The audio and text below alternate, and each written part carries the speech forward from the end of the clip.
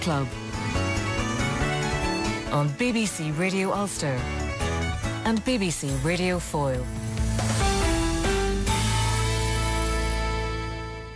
Hello, and you're very welcome to another session of the best of folk and traditional music. I'm Colum Sands. Well, it's nearly time to meet a woman who has left many's a door on her travels with accordion as a member of bands like the Posies and Swap. She has travelled the world in many musical combinations, but just recently she got around to releasing a totally solo album called Essentially Invisible to the Eye. And during a visit to these parts recently, she told me about some of the paths she has travelled since setting out on the road literally in a marching accordion band. She's a fine musician and well able to tell a story or two, as well as you're about to hear. But we'll have a few tunes first and then meet up with the woman herself, Karen Tweed.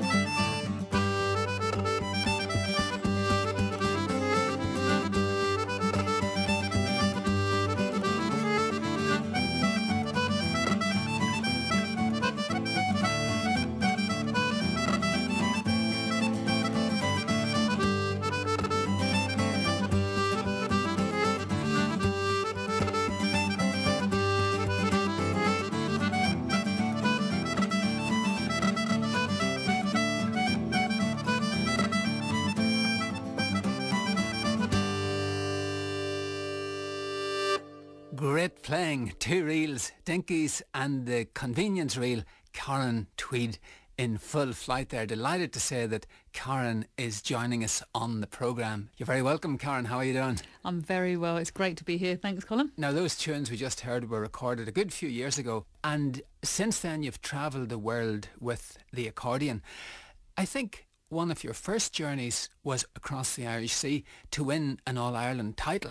Tell us, though, how it all started and where it all started. It started in Wellingborough, Northamptonshire. I was born in London but moved from London when I was 3 because my parents, the whole of the factory that they worked with, the company, they moved up to this place, Wellingborough, Northamptonshire, which is now a kind of commuter area because it's about 45 minutes to get to London on the train from it. But at that time, it was a very quiet Northamptonshire village, and a lot of London people moved up to what was called a London overspill estate, which is why I still speak with a bit of a London accent, and even though I shouldn't really. The other thing that happened was there was St Mark's Hall, which was a little church hall just up from where we lived. This guy called Joe Cole came to teach, and my sister went along for accordion lessons. And she came back with this instrument, and I just fell in love with the instrument, which you would, of course, because it was so amazing. So I asked if I could also go for lessons, and my dad said, you're only allowed to go for lessons for 6 months, and if you don't get a shining report, no more music lessons, and you've got to share the accordion with your sister. And Joe was actually teaching accordion to groups of children in order to recruit them into his marching band. He was based in Corby, which was a big Scottish town kind of area. Had the steelworks, a lot of Scottish people came down to work to the steelworks, and it was known as Little Scotland. And he had a marching band there, and I joined his marching band and marched for hours and hours on a Saturday with this huge 120 bass, because you don't question the fact you've got 10 kilos of accordion on your back at 11 years of age. But it was great, and it taught me a lot about rhythm, because you have to walk and play in rhythm. And when your whole body's involved in the playing when you're walking. Absolutely. And, you know, he was very strict on... There was a guy called Mr. Chard who used to do help do the choreography, and you do these figures of eights, and you'd have... And it was the complete real marching band thing with the big bass drums at the back and the mace bearer at the front and snare drums and the whole bit, you know. Can you've got the accordion with you, could you cast your mind back and somehow recreate a few bars of one of the tunes you might have played? Yeah. So you'd be playing the first tune we learnt.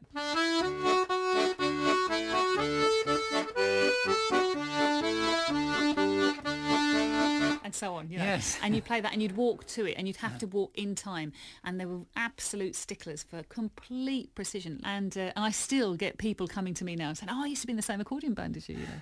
And I have the photos and that to prove it. And so a great starting place. Was there some point then where you made the next direction, I suppose, into playing more reels and jigs? And yeah, I mean, Joe taught me a lot of Irish music. And he had a word with my father and said, you know, Karen needs kind of pushing more now. He was a very generous teacher.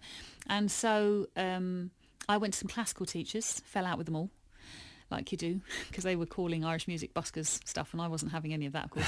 And then I met up with a chap called John Whelan. He was the most influential Irish music teacher I had, and he plays button accordion. He didn't read music at the time. I'm not sure he still can.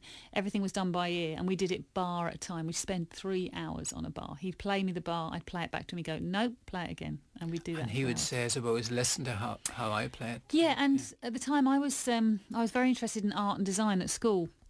So I'd done a lot of kind of still life drawing where you look at negative space, because the space around what you're trying to draw is as important as the object you're trying to draw. And he spoke a lot at that time of the space between the notes is more important than the notes. So how you place the note, what emphasis you put on the note, all about the phrasing. If you listen to singers, listen how they phrase it. Where do you take the breath? It was phenomenal. And I still use John's methodology of teaching today, which is basically, it's about listening. If you don't listen, you're never going to understand how things work. And then he went to America, and he said to me, I was about 16 at the time, and he said, you don't need a teacher really now, because you're starting to sound too much like me, and that's a bad thing. You don't want to sound like John Whelan, you want to sound like Karen Tweed. Yeah. And he said, to do that, he said, I want you to put all of your LPs, which at that time was Finbar Dwyer, Jackie Daly, Joe Burke, you know, all of that stuff up in the loft, and don't listen to accordion music for at least 5 years.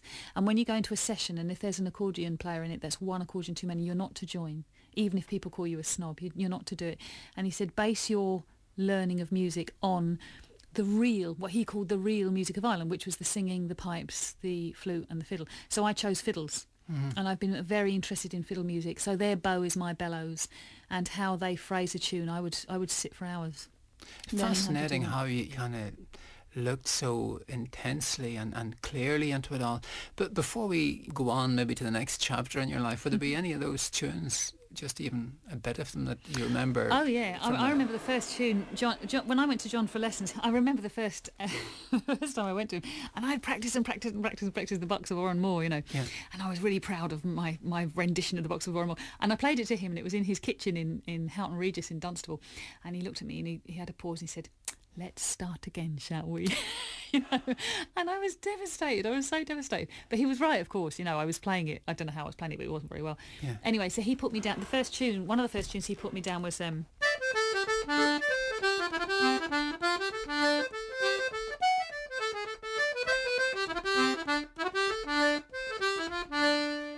it was the way he played it. So I took that home on a cassette, and I had to learn that for the next lesson. And then we went back and we dissected it bar by bar, and he told me why I hadn't listened to it properly. I started going to him, I think it was in the November, and around Christmas time my mum met up with John and she said, how's Karen doing? And he said, oh, she's doing fine. And she said, well, is she going to go in for the regional FLA? And he said, oh yeah. He said, she'll win the All Ireland. And my mum said, what, next year? And he said, no, this year. This year. And my mum went, you're joking? And he said, no, I'm not joking. And he was a real stickler that if you went in for a FLA, you did your 3 tunes, and then you had to learn a new 3 tunes for the next FLA. You could never, ever, it was absolutely not allowed to play the same 3 tunes at any FLA. And I knew a lot of people who played the same 3 tunes every single FLA, yes, and they had them well practiced and all of that stuff. But no, that was, no. And the first All Ireland I went into, which was the Ennis FLA in 1977. And I remember my name on the programme was Karen Tweed, right, which was funny anyway. And I played, and John waited around. And then as soon as I finished playing, He left the competition, he left the building, and Mum was really disgusted. And then at the end of the competition they announced I'd won, you see, and she went off and she found John in the town, and he was just with friends, you know, and she said, Karen won. He said, yeah, I know. He said, did you hear? He said, no, I knew. As soon as she played, I knew she'd win, you know. And he was so confident. He was just so confident because he'd won 5 All-Ireland championships at that point, and he understood what was needed to win an All-Ireland. It's a technique, like all competitions are. And I'm not berating the flowers. I think flowers are great, but there's nothing more unnatural than walking into a room, sitting down, playing your best without having warmed up, without saying hello to anybody, without having a cup of tea. It's about as unnatural as classical music exams are. But he understood what they were looking for. He understood what was needed. And he prepared you for it. Yeah, and he heard it, and he walked out and he went, yeah, that's fine, that'll do.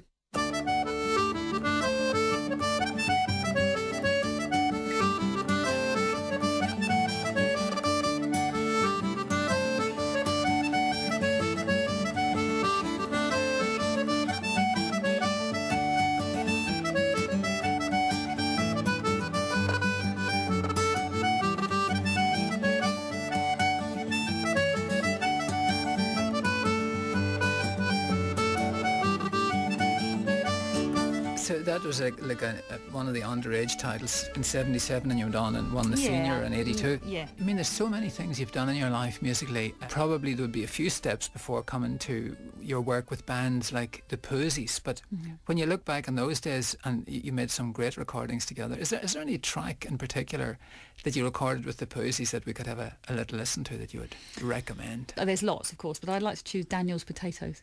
It's called Daniel's Potatoes because the Gaelic song in it is all about potatoes. And I love Gaelic songs because they're about proper themes, potatoes, trousers, that kind of thing, you know.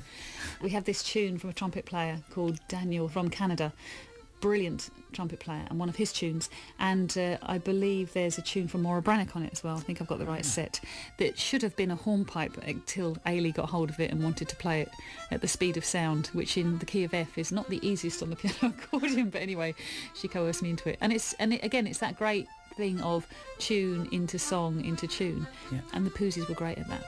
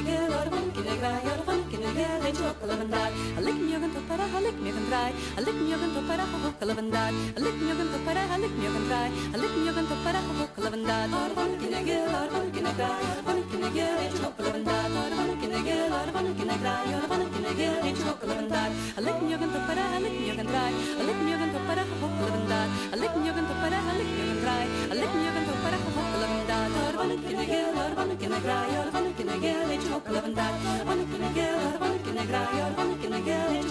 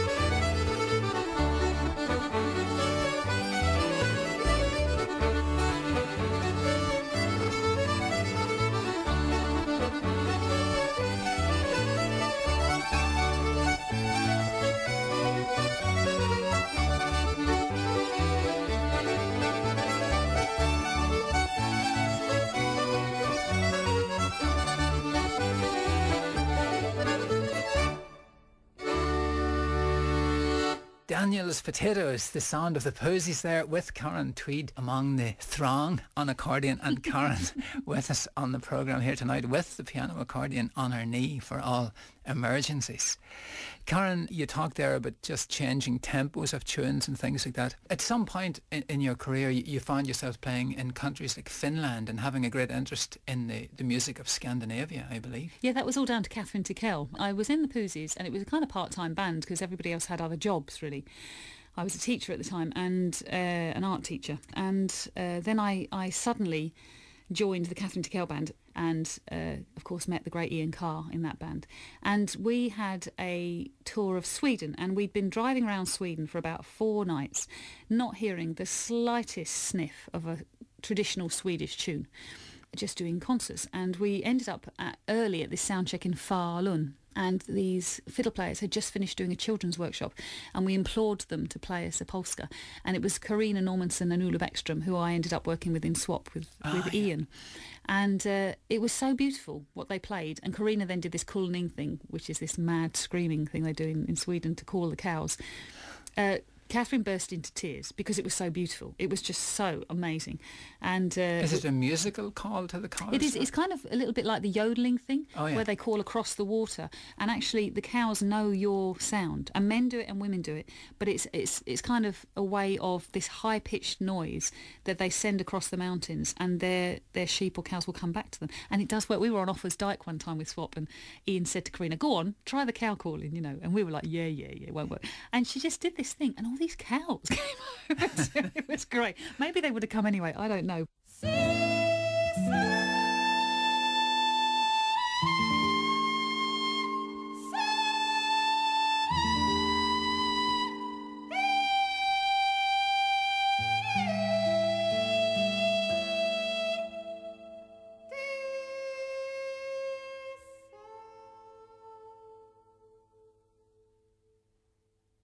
It's a different part of your throat, and it is a very high pitched thing.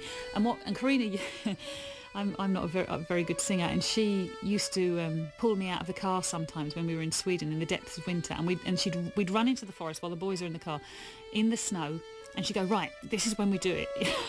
And it's like, and you've got to give all your longing and all of your passion and all of your whatever you really, really are crying for, grieving for. That's what you're letting out in this noise, you know.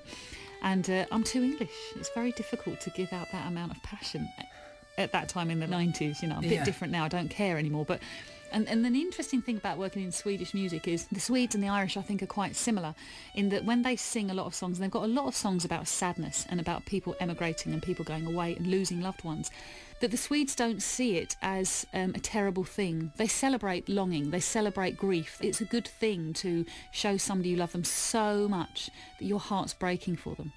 And there's a kind of joy in it, which, you know, I'd never seen that before. It was amazing. And then when I look back at the kind of emigration songs of Ireland and a lot of, I'm a big Dolores Keane fan, for example, and you listen to the way Dolores can sing those songs, and Sandra Joyce and people like that, And it is a real longing. It's a real heartfelt passion that is unleashed. And maybe we can't do that in spoken word is easy, but we can do it in song. And it's the stuff that makes you cry. It's the stuff that puts those hairs on the back of your neck.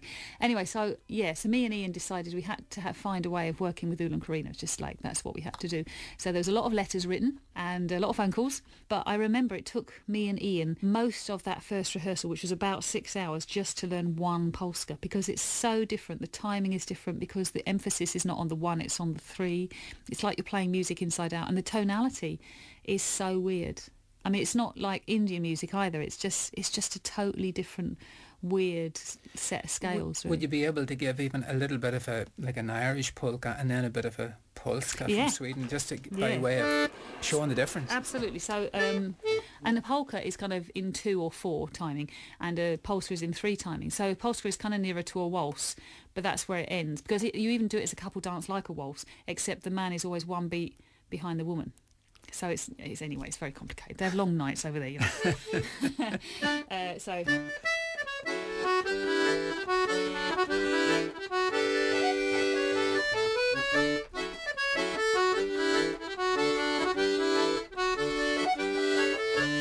So that's your polka kind of thing. As you might hear it in Kerry. Exactly. And but then the polska thing would be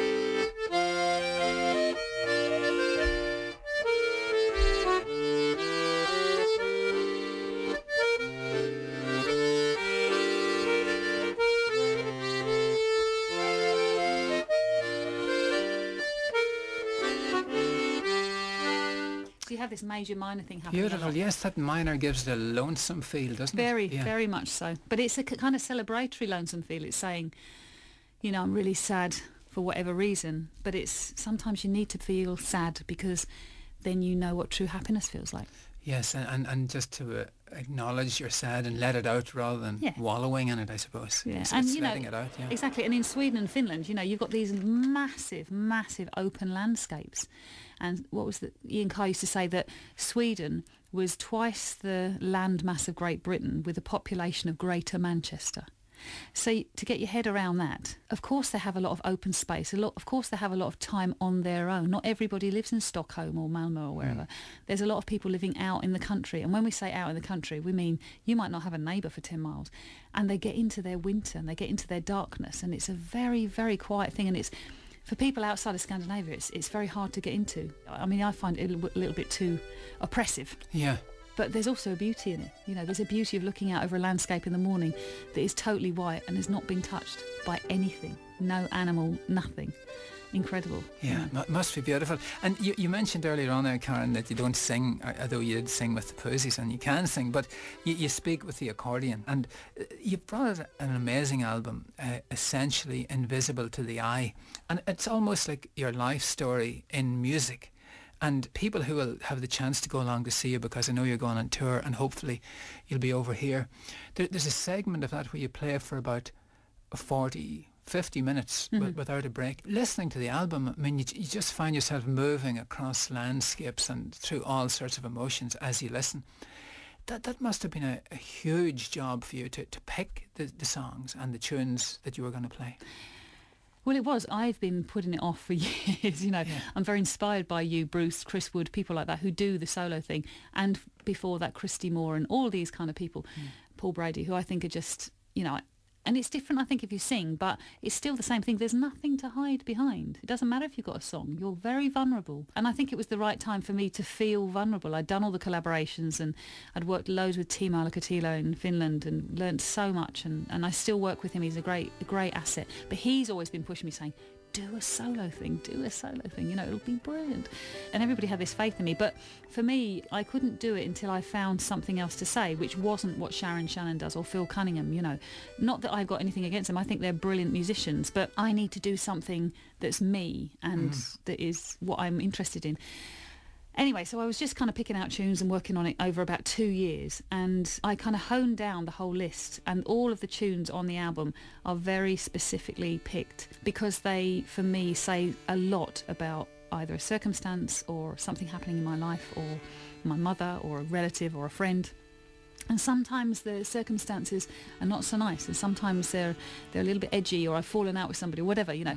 But the whole point is that the tunes themselves and the order that they are in, they have a story behind them. And so I'm telling a story, but for the audience it's for them to have a listen to and make up their own minds what it is. I was just thinking there, you know, while I was listening to you talking about all the things you've done with the accordion and the pictures you paint. Just going to throw this at you. I suppose someone listening now is thinking of taking up an instrument, and they're maybe thinking it'll be the fiddle or the flute or uilleann pipes or something like that.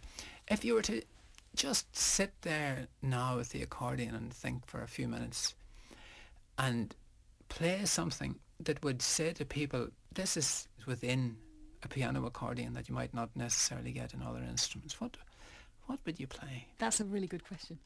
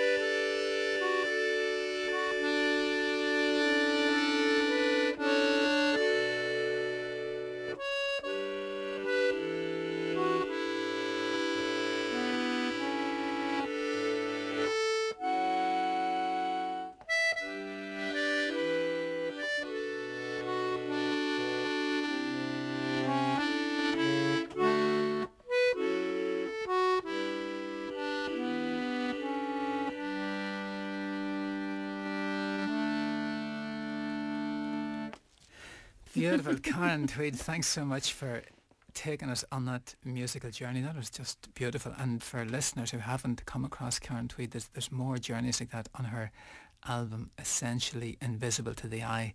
And there'll be a chance, I'm sure you're going to come over here and play it. If anybody has a shed or an allotment or a little village hall they'd like me to come and play in, that's the kind of places I'm looking at. And small old churches, just contact me through the website. Karen, thanks very much. You're very welcome. It's great to be here.